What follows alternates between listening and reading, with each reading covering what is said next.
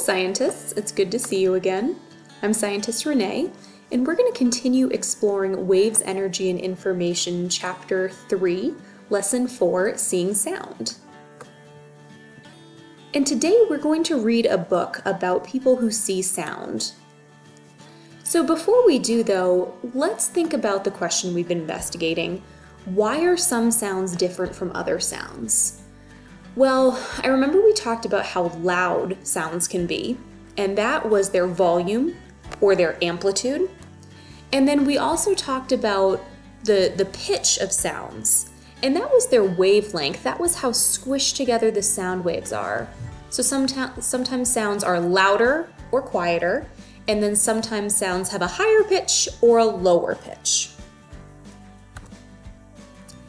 And you know what's interesting is that we can't see sound really, or sound is impossible to see. We can't look in the air and see my voice going towards you. But there are ways that we can actually see sound. So I want you to think about for a second, how have we seen sound in our investigations? Now, you might have thought of ways I didn't think of. I thought of the spring model that we made with the slinky. I thought of the sim that we used where we could see all the particles bouncing around and we could see the wave being drawn. I thought of all these different visualizations that we've made. So even though we can't see sound, there are ways that we can visualize it. And so remember that the reason why we're trying to investigate sound is that we're marine scientists, and we're working to find out how a dolphin calf can hear his mother's call.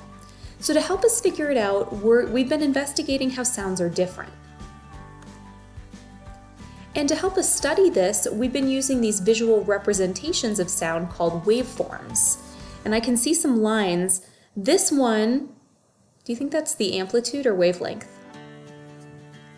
What about this one? Which one do you think shows volume? Which one do you think shows pitch? Now hopefully you could tell me, this is my wavelength. It's showing the length from one wave to the other. This is my amplitude. It's how tall it is. And over here on the left, the blue arrow, that's my pitch. And then the orange arrow is my volume. So we're going to read about people in kinds of jobs that visualize sounds. So we know marine scientists probably have to visualize sounds because we're talking about the dolphins, and we're going to learn about some different ones and some different jobs where people have to visualize sound. So we're going to read a book called Seeing Sound, and it describes 4 jobs in which it's useful to visualize sound. And so if you have your notebook, you can go to page 60. If you don't have your notebook, that's fine too. The directions are really simple.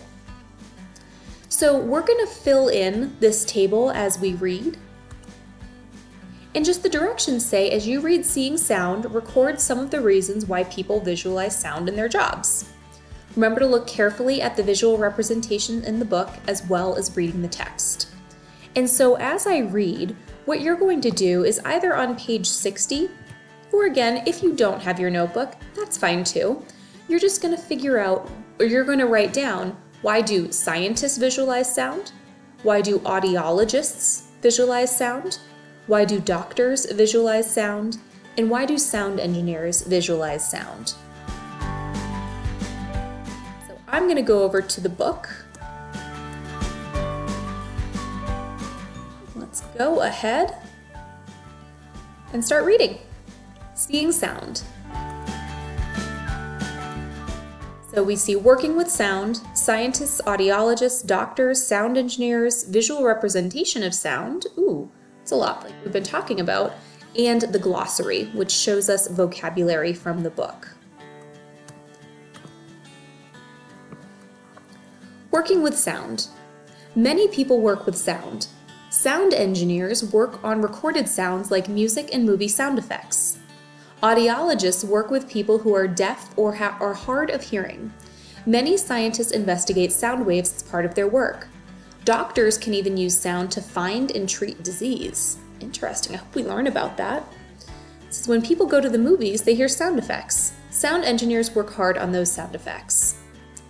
People who work with sound often need to visualize sound. Even though sound is invisible, they need to find ways to see it. Waveforms and other visual representations of sound let people see sound. Seeing sound helps these people do their jobs. I'm going to zoom in here. Oh, this is interesting. These are different visual representations of used by people who work with sound. It's pretty cool. I haven't seen stuff like that before.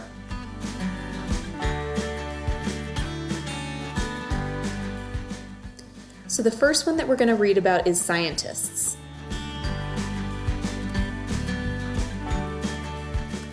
Many different kinds of scientists investigate sound. For example, some scientists study how animals use sound to communicate. Those scientists need to understand the properties of sound. They need to understand how animals make and hear sounds. The scientists also need to know how sound travels through the air, water, or ground around the animals. So this scientist is recording frog sounds for an investigation. Interesting. This scientist is looking at visual representations of underwater sound.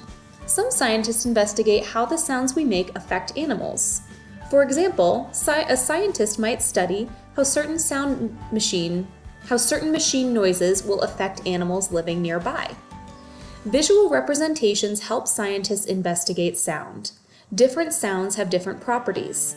Scientists can see the properties easily in a visual representation. So I see like a pretty interesting looking screen here. It looks like a bunch of different blobs of colors. And then I see some different looking ones here. That makes me wonder if this is visualizing sound.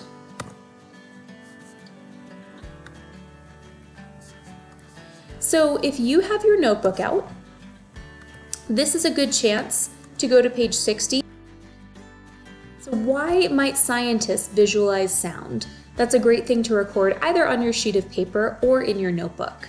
And you can take a quick pause of the video and then come back when you're ready. All right, welcome back. So now we're going to talk about a different group of people who visualize sound.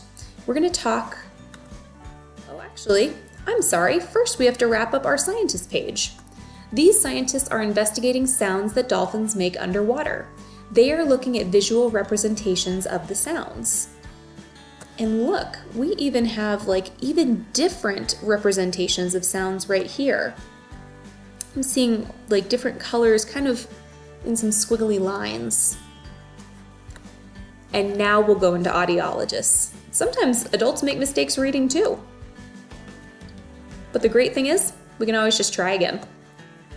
So audiologists.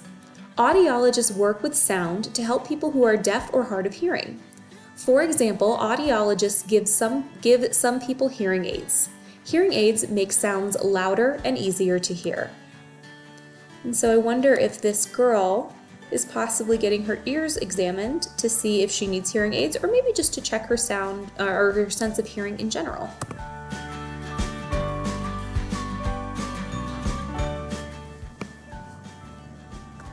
To find out who needs help, audiologists give hearing tests.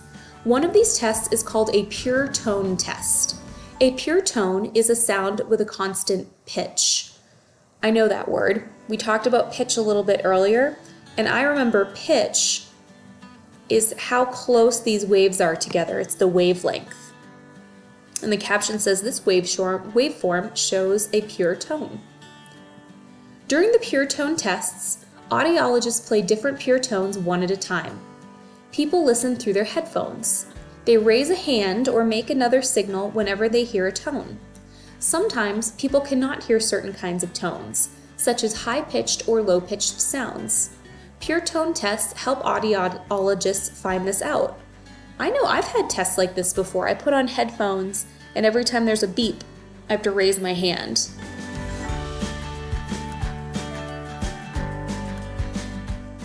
Audiologists use visual representations to help make sense of the hearing tests. They may show these visual representations to the people who took the tests. The images help people understand which sounds they can hear. So Let's read the caption here. An audiologist made this visual representation. It shows the pitches that a person heard with each ear. That person can hear different pitches with the left ear and the right ear. Interesting. So it tells us we've got some different graphs here. Sometimes audiologists make visual representations of the sound of someone talking. These visual representations show changes in pitch. People can see the differences between the images. This helps them understand sounds better. Visual representations can show the patterns that spoken words make. Words that sound the same make the same patterns. For example, representations of vein, the things inside your arm, vein, like a wind vane or weather vane, and vain, caring about how I look alike. Words that sound different look different in visual representations. So I see vein, vein, and vein, and yeah, those look pretty similar to me. That makes me want to visualize what it looks like to say a different word than vein, like banana. I wonder what it would look like on this chart.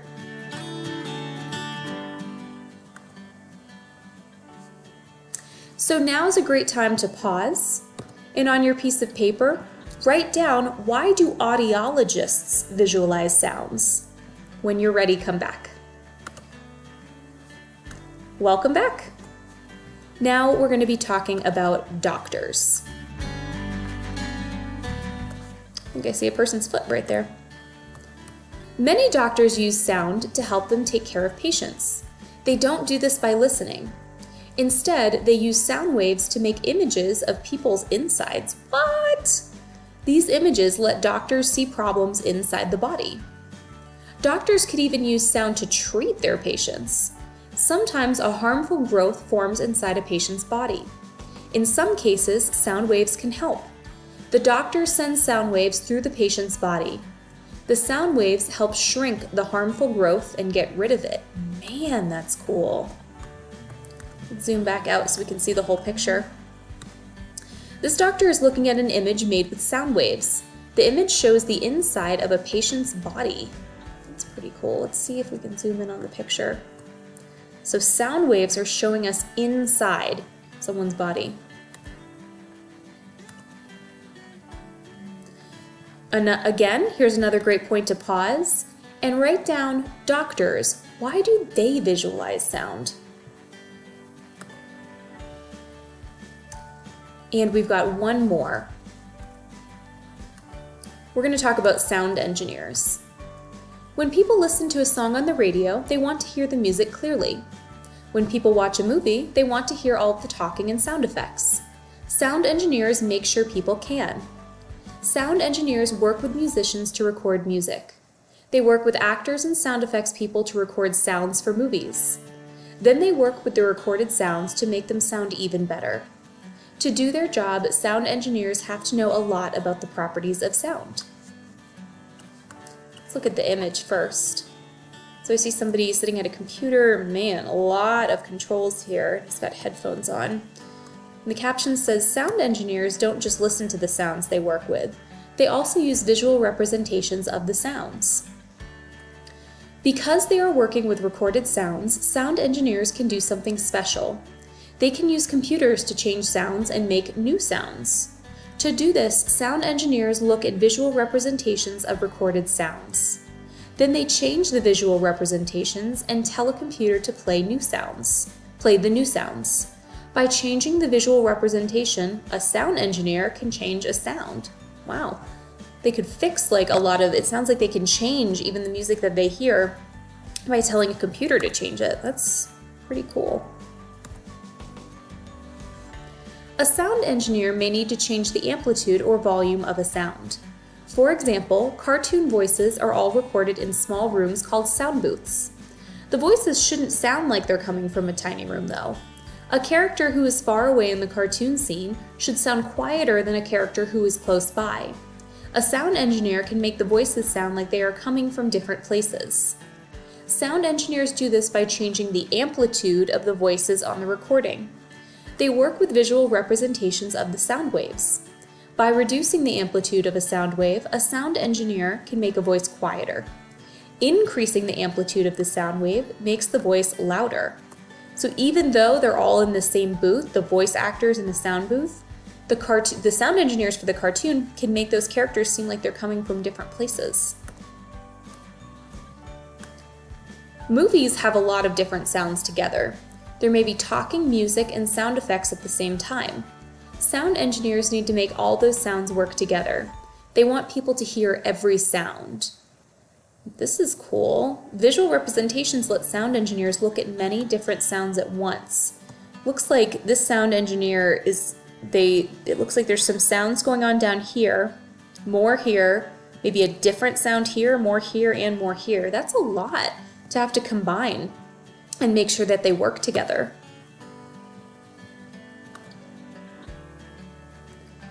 Sound engineers often need to change the pitch of a sound. Sometimes a singer sings the wrong pitch, too high or too low. After the sound is recorded, a sound engineer can look at a visual representation of the sound. The engineer can fix the pitch by changing the sound's wavelength. When the song is played back, the pitch will sound different. The sound engineer makes sure the music sounds good to the listener. So we've got an original recording and a corrected recording. A sound engineer fixed the pitch in this recording. Can you spot the areas that changed? Ooh, I spot a few. I wonder if you see the same ones as I do. Now, last time, please pause and write down the job of sound engineers and why they visualize sound. When you're ready, come back. Just a couple more pages for us. So visual representations of sound. Scientists, audiologists, doctors, and sound engineers all use visual representations of sound to do their jobs. Waveforms and other visual representations of sound let them see sound in new ways. We've got a scientist listening to recordings of dolphin sounds and an audiologist testing a girl's hearing aid.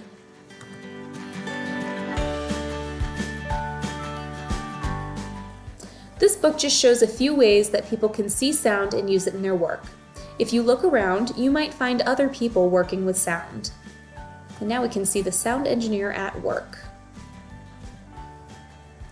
So a few words that we covered in here: amplitude, audiologist, communicate, engineer, investigate, listener, pattern, pitch, property, visualize, and visual representation, along with wave, waveform, and wavelength.